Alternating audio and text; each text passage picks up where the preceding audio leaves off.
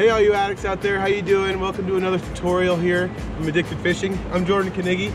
We're taking a little bit of time out of our day-to-day to kind of go over some stuff that we've seen a lot of bash, a lot of good comments we see on our site about how to handle a wild fish, okay? Sean just landed this beautiful little wild steelhead here that we have. We're gonna show you guys how to take a picture, how to hold on to, how to take care of these beautiful fish so that they swim away unharmed. So this fish swam, caught with a bead, swam right into the net. Since we've had this fish in our hands, it has been in the water. In some states, in Oregon, it's not so much the same, but in Washington, you are not allowed to take the fish out of the water. It's illegal, it's against the law. So it's very crucial to pay attention during this video to learn how to take a correct photo and how to take care of these fish so that you're not breaking any laws.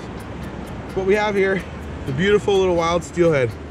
She's resting in our net here, relaxing, waiting for us to let her swim back into the river, but we want to get a photo first. So what we're going to do initially is keep that fish in a nice soft area, whether it's near sand or on grass, nowhere near the rocks. That fish is going to flop around.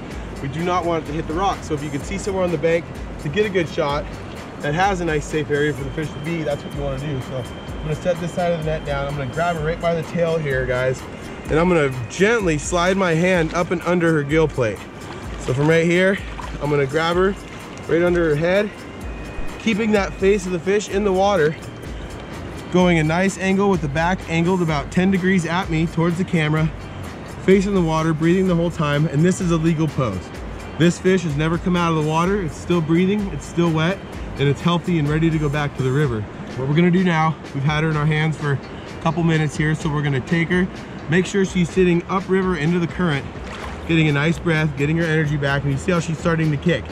You never want to release the fish before you see the fish's reaction to you holding it like this, trying to kick away. So I'm gonna relax my backhand on the tail, let that fish slowly slide out, and as soon as she wants to go, she's gonna swim back out there. Okay guys and gals, so that's how we take care of these beautiful wild steelhead, okay? Even if you're gonna release a hatchery fish, you wanna do it in the same manner, keeping that fish's head in the water and keeping it safe the whole time, you guys. If you like this video, be sure to subscribe to our YouTube channel, like and share it out there, comment below with what you thought, any input you have or any questions you guys have, we'll get them answered.